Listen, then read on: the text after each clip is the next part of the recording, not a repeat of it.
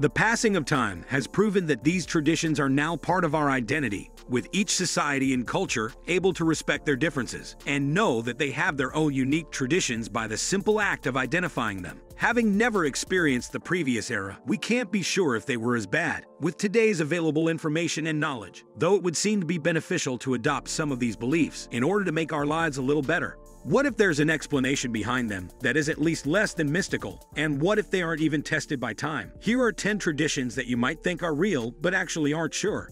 Number 10. Chocolate on Valentine's Day. Ah, Valentine's Day, an occasion of romantic love, affection, and most of all, chocolates. Ever wonder how the delicious confectionery got associated with the holiday of hearts? It actually started with a guy named Richard Cadbury, whose last name you might recognize from those chocolate bars you see at the supermarket. In 1861, Cadbury started packaging his company's chocolates in heart-shaped boxes and started marketing it as a perfect gift for Valentine's Day. This move by the British chocolate company proved enormously successful as other chocolate manufacturing companies followed suit soon after, such as Hershey's with their Kisses, a brand whose name is closely associated with what couples do during Valentine's. Number 9. The USA's Pledge of Allegiance. Every patriotic American has the pledge memorized by heart. In fact, even just the opening lines of the pledge makes you conjure up images of the sun rising all over the land of the free while a bald eagle flies over the horizon. It's actually pretty impressive considering that the whole pledge just comes from a children's magazine published in the 1890s called the Used Youth Companion. In fact, it wasn't until 1942 that it was formally accepted by the U.S. Congress as the country's official pledge, while the phrase "under God" was only included in 1954 when President Dwight D. Eisenhower ordered for it to be added after being inspired by Pastor George McPherson Doherty's sermons, where he recited the pledge with the "under God" phrase.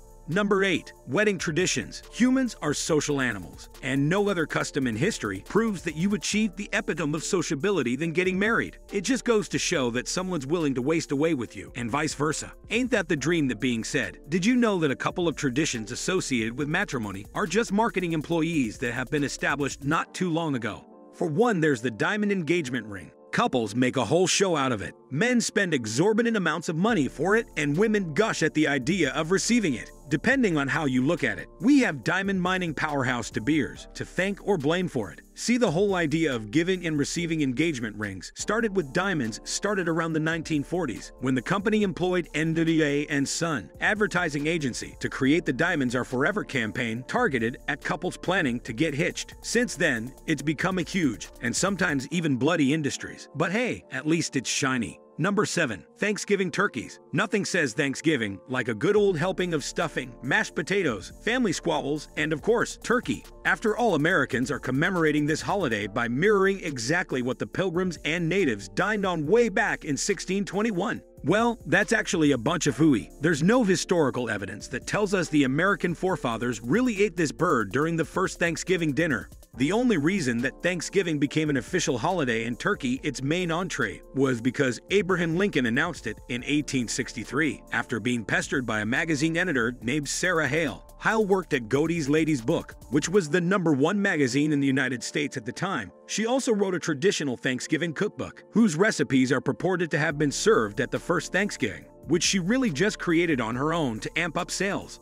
Number 6. Indian traditions. Curry and Chutney. One of India's signature dishes is of course curry, with chutney being their most well-known traditional condiment. Many Indian restaurants all around the world won't be complete without these two dishes. On that note, many of them will be mistaken to think that curry and chutney are really of Indian origin, as world history tells us Britain had the idea of colonizing India back when Westerners thought that subjugating other people was totally cool. During this time, British officials stationed in the subcontinent had a liking for the spicy dishes the nation had to offer, which actually each had a different name, and mistakenly generalized all of it as curry. The reason behind this whole kerfuffle is that the word curry was just derived from the Old English word curry, which really just means to cook. In other words, curry originally just meant any type of food, rather than a distinct dish that we think originated from India. As for chutney, it originally was just a pickling method used by Indians ever since 500 BC. The chutney we know today, which is a sauce made from various ingredients, actually originates from the British settlers of India who started preserving English fruits, a specific type of sauce that is a far cry from the original Indian version of it. Chutney, as we know it today, is how the Britons envisioned it, and it's mainly because of their influence that stems from interacting and trading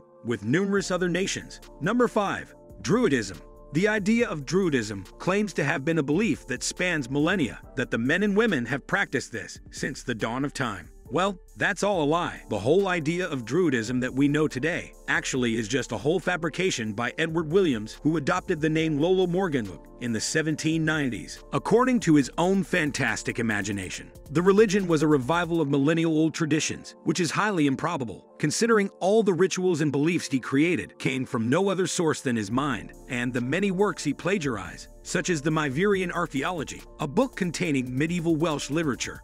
Furthermore, he believed that he's a direct descendant of ancient Celtic Druids from the Iron Age, despite, not having any proof to support his claim. In any case, this is probably one of the greatest cons in human history. Williams was able to lead a whole cultural movement in the 18th century, get rich while doing it, and be regarded as a prominent literary authority until the 20th century. So much so that Druidism is still quite an active movement to this day that has approximately 50,000 members throughout the world and has been recognized as a legitimate religion.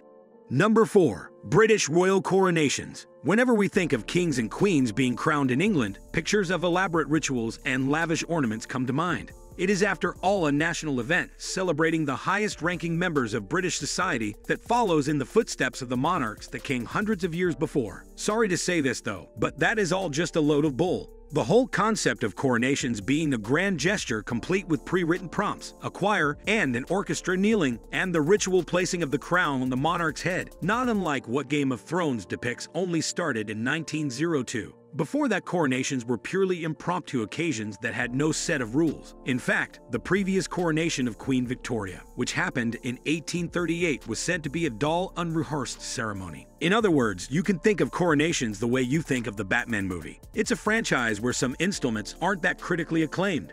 Number 3. Kilts and Tartans. Kilts and tartans, those loudly colored manskirts that have a square pattern worn by men, has become such an enduring image for Scotland that it has turned into an offensive stereotype. Groundskeeper Willie wears it. Mel Gibson wore in Braveheart. In fact, no depiction of Ascot from popular media is complete without them sporting this dainty garment. However, kilts and tartans aren't even truly Scottish. They were introduced by an Englishman. Thomas Rawlinson, an English Quaker, invented the kilt and tartan design in the 1720s as an update to what is known as the traditional belted plaid, which is a huge one-piece garb, akin to a toga secured by a belt worn by Scots prior to the kilt's invention. Rawlinson thought that these belted plaids were too cumbersome, and a separate man's skirt provides more mobility in Scotland's terrain, hence the kilt. Number 2. Gift giving on Christmas. Christmas is one of the most widely celebrated holidays in the world, and for some reason, it's also become the time of giving. This leads us to the question, when did the tradition of exchanging gifts on Christmas actually start? Sure, even Jesus' whole origin story involves 3 kings giving him gifts, and the ancient Romans traded presents, and the medieval nuns of France gave away stuff to the poor. But it was far and away from being an actual Christmas tradition. In truth, gift giving only became synonymous with Christmas as recently as 1820, thanks mainly to good old commercialism back then. Companies ran ads during the holiday season to boost their sales. And by 1867, it would culminate in department store powerhouse Macy's decision to stay open until Christmas Eve's midnight for some last-minute shopping. Furthermore, the whole concept of wrapping gifts only started in 1917 when J.C. and Rowley Hall started selling French paper at 10 cents a pop. By 1919, they began printing specially designed paper made specifically for wrapping presents.